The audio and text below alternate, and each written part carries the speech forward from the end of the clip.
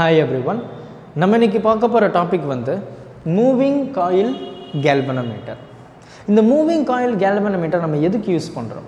அதுக்கு முன்னாடி galvanometer அப்படினா என்ன? சோ நம்ம ஆல்ரெடி பார்த்திருப்போம். galvanometer வந்து ஒரு டிவைஸ். அது வந்து use to measure the current. இல்ல அந்த கரண்டோட டைரக்ஷன் வந்து நம்ம எந்த பக்கம் போகுது அப்படின்றதுக்கு நம்ம கண்டுபிடிக்கிறதுக்கு நம்ம galvanometer யூஸ் பண்ணிருப்போம். அப்ப இந்த மூவிங் காயில் galvanometer நம்ம எதுக்கு யூஸ் பண்றோம்? அதே பர்பஸ் தான், எந்த ஒரு சேஞ்சஸுமே இல்லை. ஒரு சர்க்கியூட்டில் எனக்கு கரண்ட் இருக்கா இல்லையா, இல்லை இந்த கரண்ட்டு இந்த பக்கம் இருந்து இந்த பக்கம் போதா, இல்லை இந்த பக்கம் இருந்து இந்த பக்கம் போதா, கரெக்டாக? அப்போ ஒரு மூவிங் காயில் galvanometer நம்ம எதுக்கு யூஸ் பண்ணுறோம் அப்படின்னா, ஒரு சர்க்கியூட்டில் எனக்கு கரண்ட் இருக்கா இல்லையா, இல்லை அது எந்த டைரெக்ஷனில் போகுது, அதுக்கு தான் நம்ம மூவிங் காயில் galvanometer யூஸ் பண்ணுறோம். ஸோ அதனுடைய கன்ஸ்ட்ரக்ஷன்ஸ், ஸோ இதுதான் வந்து அதனுடைய டிசைனு. அப்போது நம்ம எந்த ஒரு இன்ஸ்ட்ருமெண்ட் பார்த்தாலுமே அந்த இன்ஸ்ட்ருமெண்ட்டுக்கு ஒரு பர்டிகுலர் பிரின்சிபல் வந்து இருக்கும், கரெக்டாக? அப்போது இந்த மூவிங் காயில் galvanometer பிரின்சிபல் என்ன? ரொம்ப சிம்பிளான ஒரு பிரின்சிபல் தான். ஸோ லாஸ்ட் வீடியோவில் நம்ம பார்த்துருப்போம், விச் மீன்ஸ் அந்த டார்க்கான கரண்ட் லூப். அதில் பார்த்துருப்போம், எனக்கு வந்து ஒரு காயில் இப்படி இருக்கும், கரெக்டாக? இந்த காயில் வந்து எனக்கு வந்து நான் கரண்ட் இந்த டைரெக்ஷனில் கொடுக்குறேன். அப்போ எனக்கு இப்படி போகுது இல்லையா, கரண்ட் வந்து இந்த டைரெக்ஷனில் போகுது. அப்போ எனக்கு கரண்ட் இந்த டைரெக்ஷனில் போகும்போது நான் இங்கே ஒரு மேக்னெட்டை வச்சுருப்பேன். அதாவது எனக்கு மேக்னெட்டிக் ஃபீல்டு வந்து எனக்கு இந்த டைரெக்ஷனில் மூவ் ஆகும், பார்த்துருப்போம். அப்போது இந்த மாதிரி ஒரு கேஸில் எனக்கு இந்த மேக்னெட்டிக் ஃபீல்டு எனக்கு இந்த டைரெக்ஷன், இதுவும் எனக்கு இந்த டைரெக்ஷன், எனக்கு இந்த ஆப்போசிட் டைரெக்ஷன். அப்போ இதுவும் இதுக்கு கம்பேர் பண்ணும்போது பேரலல். அப்போ பேரலாக இருக்கும்போது எனக்கு இந்த இடத்துல வந்து எந்த ஒரு ஃபோர்ஸுமே எனக்கு கிரியேட் ஆகாது. ஆனால் இந்த இடத்துல பார்த்தோம் அப்படின்னா இது வந்து மேக்னெட்டிக் ஃபீல்டுக்கு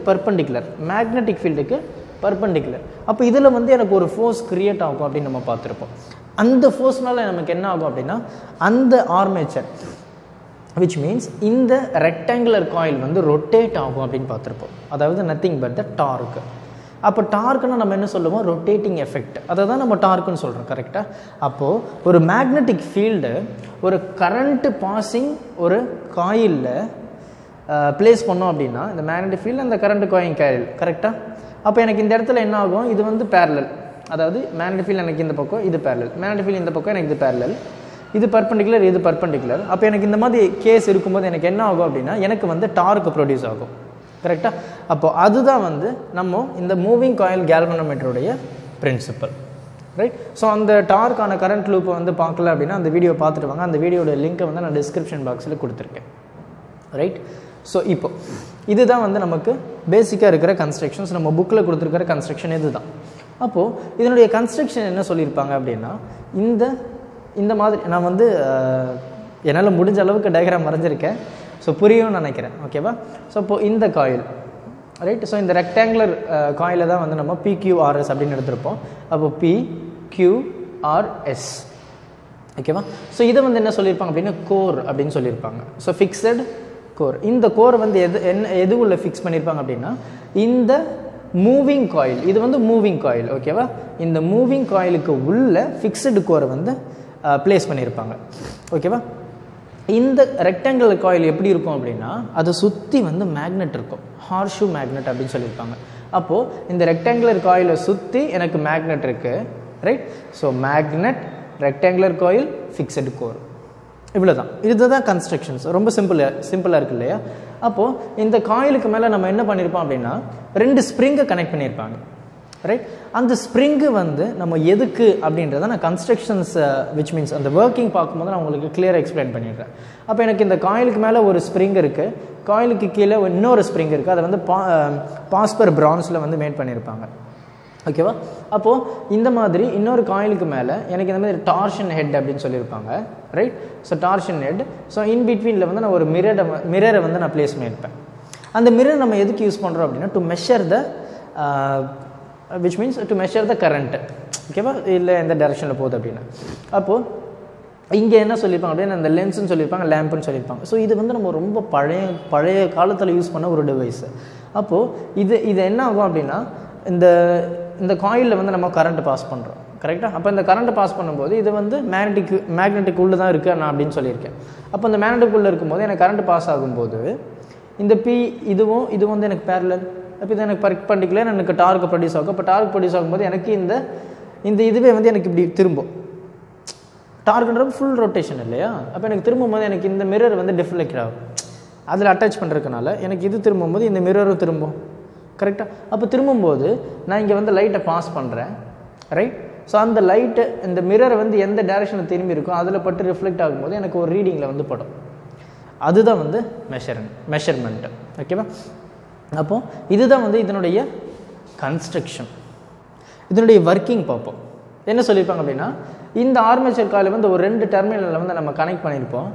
அந்த இடத்துல வந்து நான் கரண்ட்டை பாஸ் பண்ணுறேன் அப்படின்னு சொல்லியிருப்பாங்க, ரைட்? ஸோ இந்த காயில் நீங்கள் நல்லா ஞாபகம் வச்சுக்கோங்க. அந்த காயில் வந்து நான் இப்போ இங்கே வரைகிறேன், ரைட்? ஸோ இந்த மாதிரி ஒரு காயில் PQRS.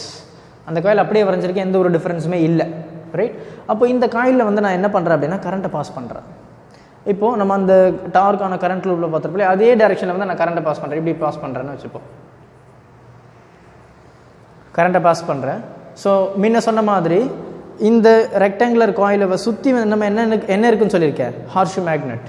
அப்போ மேக்னெட் எனக்கு மேக்னெட் ஃபீல்டு எனக்கு இப்படி போகுது, கரெக்டாக? அப்போ அதுக்குள்ளே வந்து எனக்கு இந்த காயில் இருக்குது. இந்த காயில் வந்து எனக்கு கரண்ட் இந்த மாதிரி டைரெக்ஷனில் போகுது, ரைட்? கிளியராக புரியுது, நல்லா பார்த்துக்கோங்க. அப்போது எனக்கு இந்த மேக்னெட் ஃபீல்டு இந்த டைரெக்ஷன், எனக்கு இந்த லூப் இந்த டைரெக்ஷனில் போகிற current QR and PS. Magnet field QR magnetic field. So இந்த மேலே பார்த்தீங்க அப்படின்னா மேக்னெட்டிக் ஃபீல்டு PS. எனக்கு அப்படி தானே கரண்ட் போகுது. அப்போ இது எனக்கு பேரலல். அப்போ பேரலாக இருக்கும்போது இந்த இடத்துல வந்து எனக்கு எந்த ஒரு ஃபோர்ஸுமே க்ரியேட் ஆகாது, எனக்கு 0. ஓகேவா? அப்போது நீங்கள் இந்த இடத்துல பார்த்தீங்க அப்படின்னா எனக்கு பர்பெண்டிகுலர், கரெக்டாக? ரைட்? ஸோ அப்போ பர்பெண்டிகுலராக இருக்கும்போது எனக்கு இந்த இடத்துல எனக்கு ஃபோர்ஸ் க்ரியேட் ஆகும், இந்த இடத்துல எனக்கு ஃபோர்ஸ் க்ரியேட் ஆகும். அதுதான் இதனுடைய பிரின்சிபல் இல்லையா? அப்போ எனக்கு இந்த இடத்துல ஃபோர்ஸ் க்ரியேட் ஆகும்போது இந்த ரெக்டாங்குலர் காயில் வந்து ரொட்டேட் ஆகும், ரைட்? அப்போது இந்த இடத்துல பார்த்தீங்க அப்படின்னா எனக்கு இந்த ஃபுல் ரெக்டாங்குலர் காயில் இதனுடைய லென்த்தை வந்து நம்ம Lன்னு சொல்லியிருப்போம், இதனுடைய லென்த்து B அப்படின்னு சொல்லியிருப்பாங்க, LB, ரைட்? அப்போது இந்த மாதிரி இருக்கும்போது எனக்கு கரண்ட் ப்ரொடியூஸ் ஆகுது, இந்த மேக்னெட்டிக் ஃபீல்டு வருது, எனக்கு இது ரெண்டுமே 0, இது வந்து எனக்கு perpendicular. So it produces a dark, அதனுடைய ஃபோர்ஸ். அப்போ எனக்கு என்ன ஆகும், இந்த காயில் வந்து எனக்கு ஃபுல்லாக ரொட்டேட் ஆகும், ரைட்டா? அப்போ எனக்கு ஃபுல்லாக ரொட்டேட் ஆகும்போது இதனுடைய மிரர் வந்து எனக்கு ஃபுல் 180 வரும்போது எனக்கு மிரர் அந்த பக்கம் போயிடும், என்னால் ரீடிங்கை நோட் பண்ண முடியாது. இதை அவாய்ட் பண்ணுறதுக்கு என்ன பண்ணியிருப்பாங்க அப்படின்னா, நான் சொன்னேன் இல்லையா, ஸ்ப்ரிங்கு மேலே ஒரு ஸ்ப்ரிங்கு கீழே ஒரு ஸ்ப்ரிங்கு, அதனுடைய கன்ஸ்ட்ரக்ஷன்ஸ் இங்கே பாருங்கள், ரைட்? ஸோ இதுதான் வந்து நம்ம அந்த ஸ்ப்ரிங்கு சொல்லியிருப்போம். இந்த ஸ்ப்ரிங்கில் வந்து அந்த நீடியில் கனெக்ட் பண்ணியிருப்பேன். இந்த மேக்னெட்டுக்குள்ளே எனக்கு இந்த காயில் இருக்குது, நல்லா நோட் பண்ணிக்கோங்க. இப்போ நம்ம இது என்ன பண்ணுறோம் அப்படின்னா, எனக்கு இந்த மாதிரி நம்ம PQRSன்னு பார்த்தோம் இல்லையா? இப்போ நீங்கள் இங்கேருந்து பார்க்குறீங்க, நல்லா நோட் பண்ணிக்கோங்க. டாப் வியூ இப்படி பார்க்குறீங்க. இப்படி பார்க்கும்போது உங்களுக்கு எப்படி இருக்கும், ஒரு மேக்னெட் இருக்கும், இந்த PS, ரைட்? PS தானே இருக்கும். அப்போ இதனுடைய டெப்த் இது நீங்கள் உள்ளே போகும்போது உள்ளே எப்படி இருக்கும், அப்போ எனக்கு இங்கே Q இருக்கும், இங்கே R இருக்கும், கரெக்டாக? இப்போ நீங்கள் டாப் வியூவிலேருந்து பார்க்குறீங்க, மேலேருந்து பார்க்குறீங்க, இப்படி பார்க்குறீங்க. மேலே இருக்கிற காயில் தெரியும், கீழே இருக்கிற காயில் தெரியாது, அந்த கீழே இருக்கிறது தான் அந்த QR, புரியுதா? அப்போது எனக்கு மேக்னெட்டிக் ஃபீல்டு எனக்கு இப்படி போகுது, இந்த நான் சொன்னேன் இல்லையா, இப்படி இருந்து பார்க்குறீங்க, எனக்கு இப்படி போகுது, இப்படி போகுது, இது ரெண்டு பேரலல், எனக்கு no forces will be there.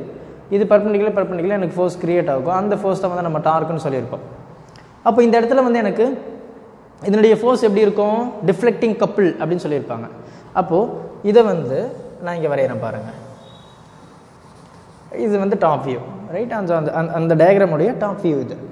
அப்போது எனக்கு இந்த இடத்துல வந்து எனக்கு டார்க் க்ரியேட் ஆயிடுச்சு, விச் மீன்ஸ் அந்த டிஃப்ளெக்டிங் கப்பிள் நம்ம என்ன சொல்கிறோம் அப்படின்னு இந்த டயக்ராம் உங்களுக்கு கொடுத்துருப்பாங்க. ஸோ இது வந்து பேரலல், எனக்கு எந்த ஒரு இதுவுமே இருக்காது, இது perpendicular to the magnetic field. So there will be a force will be creating, அந்த ஃபோர்ஸ் வந்து will produces a dark, right? அப்போ எனக்கு ரொட்டேட் ஆகும்.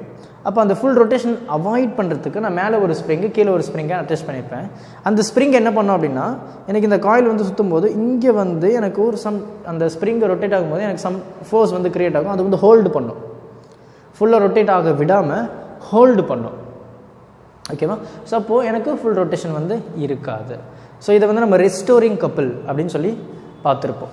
அப்படி இல்லை அப்படின்னா உங்களுக்கு ரொம்ப ஈஸியாக புரியணும் அப்படின்னா, நம்ம திருவிழாவில் வந்து எதனா கார் வாங்கியிருப்போம், அந்த இழுத்து விடும்போது என்ன ஆகும் அப்படின்னா, அதில் வந்து அந்த ஒரு காயில் இருக்கும் இல்லையா, இப்படி இருக்கும். நம்ம இழுக்கும்போது என்ன ஆகும், இந்த காயில் வந்து நல்லா கிட்ட ஒட்டிக்கும். மறுபடியும் அந்த அந்த கார் இழுத்து விடும்போது எனக்கு டைட் ஆகிடும் உள்ள. அப்போ அந்த கை எடுத்துட்டிங்க அப்படின்னா என்ன ஆகும், அந்த கார் சல்லுன்னு வேகமாக போகும். அப்போ அந்த இடத்துல என்ன ஆகுது, எனக்கு இங்கே கம்ப்ரஸ் ஆன அந்த ஸ்ப்ரிங்கு நான் ஃபோர்ஸ் கை எடுக்கும்போது மறுபடியும் எனக்கு ஒரிஜினல் பொசிஷன் வந்துடும். அதை தான் வந்து நம்ம ரெஸ்டோரிங் கப்பிள் சொல்லியிருப்போம். அதே இடத்துல அதை தான் வந்து நம்ம இங்கே யூஸ் பண்ணுறோம். அப்போ எனக்கு இந்த காயில் வந்து எனக்கு ரொட்டேட் ஆகும்போது எந்த இடத்துல வந்து எனக்கு கம்ப்ரஸ் ஆகும். ரெஸ்டோரிங் கப்பிள் அப்படின்னா அந்த ஃபோர்ஸை வந்து ரொட்டேட் பண்ண முடியாமல், ஃபுல்லாக ரொட்டேட் பண்ண விடாமல் ஹோல்டு பண்ணிக்கும். மறுபடியும் நம்ம ரிலீஸ் பண்ணும்போது மறுபடியும் ஒரிஜினல் பொசிஷன். அதை தான் நம்ம ரெஸ்டோரிங் கப்பிள் சொல்லியிருப்போம். அப்போ இந்த இடத்துல வந்து எனக்கு எந்த மாதிரி டார்க் ப்ரொடியூஸ் ஆகும் அப்படின்னா, dark which is equal to B into F. இது எங்கே, எனக்கு ரெக்டாங்குலர் காயிலில். அப்போ இது எனக்கு ரெக்டாங்குலர் காயிலில், which means இது ரைட். அப்போ எனக்கு dark which is equal to BF. B ஒன்றும் இல்லை, பிரெத் இது அப்புறம் இதனுடைய ஃபோர்ஸ். ஸோ இந்த ஃபோர்ஸ் நம்ம என்ன பார்த்துருப்போம், இந்த B நான் அப்படியே எழுதுகிறேன். இல்லை ஃபோர்ஸ் கிரியேட் ஆகிறது எப்படி இருக்குது, எனக்கு magnetic field, current,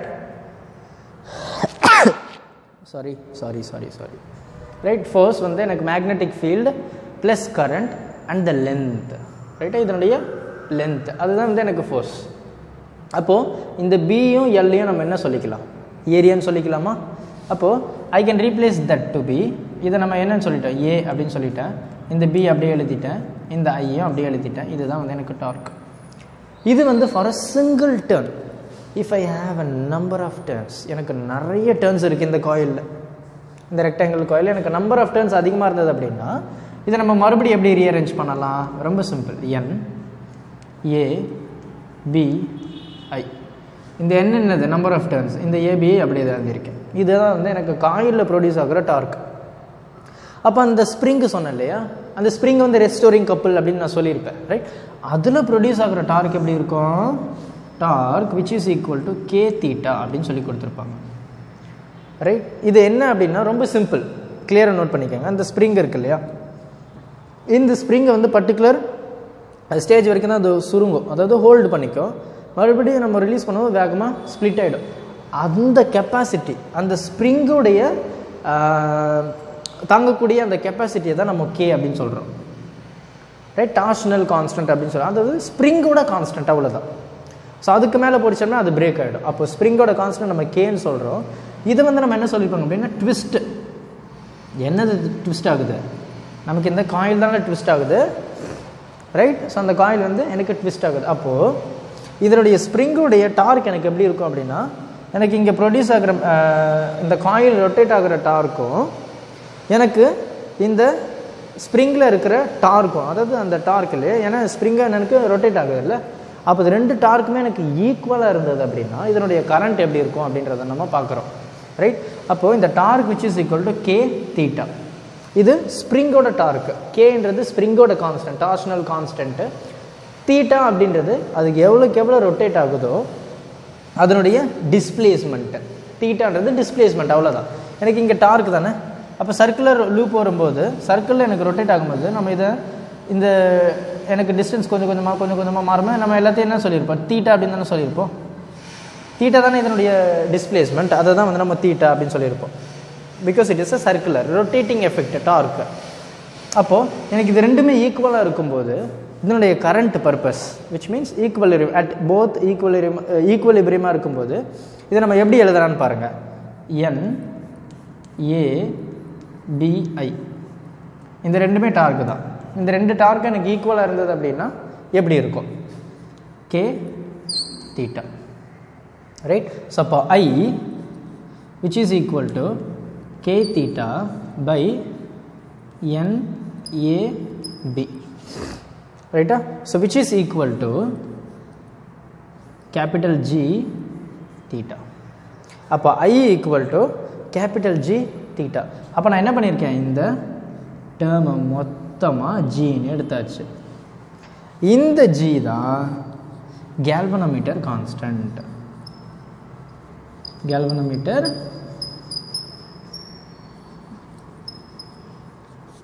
constant, right? So இந்த இடத்துல galvanometer வந்து நம்ம ரொம்ப ஒரு சென்சிட்டிவான டிவைஸ் அப்படினு பார்த்திருப்போம். இந்த galvanometer நம்ம அம்மீட்டராவும் கன்வர்ட் பண்ணிக்கலாம், வோல்ட்மீட்டராவும் கன்வர்ட் பண்ணிக்கலாம், ரைட்டா? அப்போ galvanometerன்றது வந்து ரொம்ப சென்சிட்டிவான ஒரு டிவைஸ் அப்படினு நம்ம பார்த்திருப்போம். அப்போ இந்த இடத்துல நம்ம மெஷர் பண்ணும்போது ரொம்ப கேர்ஃபுல்லா மெஷர் பண்ணணும், right? Because galvanometer is a very sensitive device அப்படின்றனால, ஓகேவா? சோ அப்போ இந்த I which is equal to capital G is nothing but the galvanometer உடைய constant plus then the twisting, எனக்கு இந்த turning effect, ரைட்டா? சோ இந்த measurement, ரைட்டா? சோ அப்போ இதுதான் வந்து நமக்கு மூவிங் காயில் galvanometer. பொறுமையா பாருங்க, கிளியரா எக்ஸ்பிளைன் பண்ணியிருக்கேன். அதே மாதிரி I have created a group. So group create பண்ணியிருக்கேன், வாட்ஸ்அப் குரூப். ஸோ அதனுடைய லிங்க்கை வந்து நான் டிஸ்கிரிப்ஷன் பாக்ஸில் ஆட் பண்ணியிருக்கேன். ஸோ ஜாயின் பண்ணணும்னு விருப்பம் இருந்தவங்க அதை கிளிக் பண்ணிவிட்டு ஜாயின் பண்ணிக்கோங்க நம்ம குரூப்பில். இந்த மாதிரி நிறைய PDF ஃபைல்ஸ், விச் மீன்ஸ் இந்த லெசனுடைய important questions 5 marks 2 marks 3 mark notes எல்லாமே அப்லோட் பண்ணியிருப்பேன், ரைட்? ஸோ அந்த மாதிரி ஜாயின் பண்ணிவிட்டு உங்களுக்கு வேணும் அப்படின்னா ஜஸ்ட் ஒரு டெக்ஸ்ட் மட்டும் பண்ணுங்கள், நான் வாட்ஸ்அப்பில் அனுப்புகிறேன். Thank you. Help others with a smile.